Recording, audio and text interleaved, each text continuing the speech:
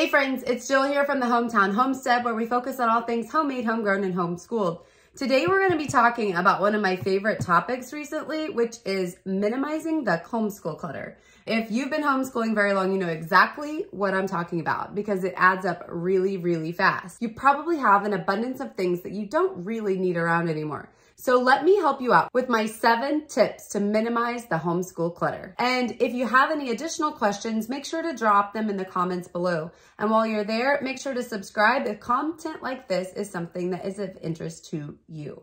So without further ado, let's get started. So tip number 1 is to pick digital or online curriculums. Not only does this cut down on the need for shipping and boxes and the clutter that comes along with that, but it also prevents you from stacking up used curriculum on your shelf once you move through it. And you don't have to either sell it or take it to a bookstore or have it sitting around. All of that disappears when you deal with the digital. So take a look at the pricing options for those as well. Often you can save a lot of money by getting the digital over the print version. To make this most effective, I do not print the teacher's manual. I actually keep all of them on my laptop, and then every day when I need to pull up that curriculum, I will just pop it open, pull up the PDF, and read exactly what I need to do. I initially started this with some gather around units that we were doing, and it quickly became apparent to me that I could save a whole lot of space in my house, plus not be tracking down extra books if I just didn't print those out to begin with. It's also helpful when you have the digital because you can cast the content to your TV, which helps keeps the kids engaged if you're reading a long passage or talking about something where there's a diagram or something on the actual teacher's manual page, because you can cast it right up there and they can follow along with you, which is really, really helpful for keeping those short attention spans in check. I still do print out the workbook pages for my kids. We do this for Gather Around, for Math with Confidence, and for Logic of English. And then I have a specific binder for each kid in my house. So this is my son's binder right here, my side of the mountain. Next, I have the one for my little lady. We're using the foundations curriculum from Logic of English with her, which I've done with my older 2 boys as well, and I really love it. And this year when it was time to get the next workbook, I decided to go with the digital so I can print it out for subsequent kids coming forward, and also only print out a few pages for her at a time as needed. She has her math curriculum and her Logic of English in the same binder, and anytime she needs to do schoolwork, she can grab this one item and be ready to go. So this brings me to my 1.1 tip, which is if you're gonna do digital curriculum, you have to have a great printer. And we went with the EcoTank printer, and we have not been disappointed one bit. It's been a huge savings for us and given us the ability to take advantage of digital curriculum savings and be able to print whatever we need whenever we need it. Now, to go along with that, I have noticed that the type of paper that you're actually getting makes a huge difference. And I hate to admit that because I wanted to just buy the less expensive paper, but it jams more when you get less expensive paper and the colors are not as vibrant on the page. So it's a little less interesting for the kids. Now, one thing on the printing, I don't print the whole book at one time anymore like I used to and then sit down and bind it. What I do is I just do the unit that we're on. Or with my foundations curriculum from Logic of English, I printed 2 weeks workout and I shoved it in the binder. If something spills or something gets ripped, guess what? We only printed a couple pages out, so it's not a really big deal to lose it. It also means that just to get them ready to go when their next unit is up, it just takes about 4 or 5 minutes to get the next section and slide it right in the binder. I have a big 3-hole punch that actually does about 40 pages at a time, and it's been a fabulous investment. I used to have a binding machine, and I would have to get it out and laminate the tops, punch all of the holes, the cutting the whole bit. Since I quit doing that, it has been so quick, and I have really enjoyed making the switch, getting rid of my binding machine and going with a hole punch. Now, as my kids' binders wear out, I am gonna transition them all over to the 5-star binder notebooks. And if you haven't seen these, they are fantastic, okay? So it's like a binder, but it's actually a notebook in that you can flip it open. You have different subjects. They come with the divider tabs already built in. Flip to whatever subject you're on. So for example, this is our 4th grade Math with Confidence pilot. And I have the folder right here that already comes in there where I can keep any Blackline Masters or game boards, or I can flip to my next section. This is my James Method Bible mapping journal. So I have a little stuff in here for me as well. When it's time for me to reorder my teacher planner, I will be able to keep that same record keeping in the exact same 5-star binder notebook with the actual units and lessons that I am teaching my kids at the same time. Not only is having it all together going to reduce the clutter, but I'm not going to be spending that same amount to repurchase the new teacher planner every single year when it's time to get a new record system. So that itself is a bonus. Which brings me to my next tip. You can do record keeping all digitally. You do not have to keep all of the hard copies of your children's work.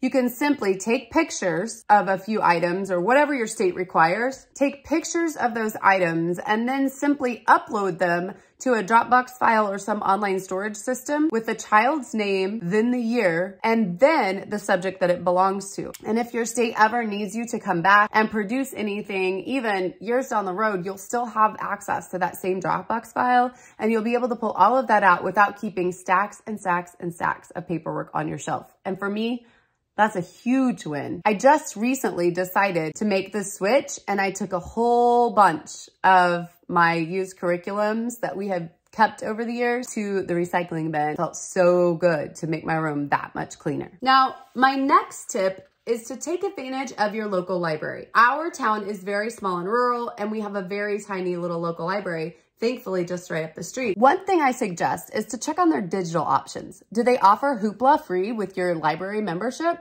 Probably so. And that gives you the opportunity to look at a lot of books digitally online without actually having to even go up there and check them out, which is really great. Another thing they can do is request an interlibrary loan from another library system, even if they don't have the book that you necessarily need in stock. That is a wonderful advantage when the library that you have close doesn't have a huge selection of books to offer. You might need to plan a little bit ahead of time because it can take a couple weeks for them to request and get them sent from another library. Now, while we're talking about libraries, if you have any extra books at home, children's books, or just books that you're never going to read again, donate those to your local library. Our library here in town is even having a book sale today of things that have been donated or that they're no longer using. And we have sent book after book after book up there to get rid of because they are going to be able to sell those books and recoup money for their local library fund system. And this brings me to my next life-changing tip. Throw away all of the junky pencils, the ones with the print and the cute little stuff on them. Oh, they're horrible. They break so easy, the erasers are junk, and they jam up in your pencil sharpener when you're going to sharpen them. About 2.5 years ago, I threw away every single pencil in my house, and I ordered a box of Ticonderoga pencils. Now, you probably don't recognize these as being black because typically they are yellow, but I didn't want yellow pencils, so I went ahead and got the black ones. It's the same cost, so it's the little things that make me happy. And then to go with them, I got a bunch of these pink Papermate erasers. The thing is, these pencils don't break. The lead lasts forever. I actually have not seen one broken pencil in 2.5 years in my house. So the erasers really go through it well before the pencils do. If you buy the Papermate, the pink Papermate eraser tops, they are fabulous. They don't bend when you try to erase on them, so they're not like really flimsy. They're gonna be strong and last, but they also actually erase. Recently, somebody actually gave us some school supplies, and there was a pack of really cute multicolored eraser tops, and my sons were really interested in it. I'm like, hey, go ahead, you know, whatever, try it out if you want. So my son went to erase something on the very first worksheet, and the eraser itself bent and broke and didn't take anything off the page. And he ripped it off, threw it in the trash, and asked for his pink one back. So it's not just me. These things are the way to go. Don't mess with the others. You don't need it. And while you're at it, grab a really nice electric pencil sharpener because it will save you a lot of time and hassle and sharpen to a razor fine point. The next issue I want to address with homeschool clutter is math manipulatives. And we all know this can just get plain out of hand. So we started with Right Start and that huge kit. We went to Singapore, which needed other things. And now we're on Math with Confidence. And thankfully, Math with Confidence has a super simple kit,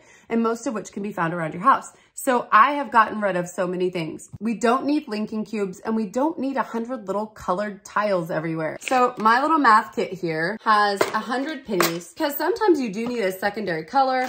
I have a handful of other change thrown into it. some dice because we use them often, and a set of scissors.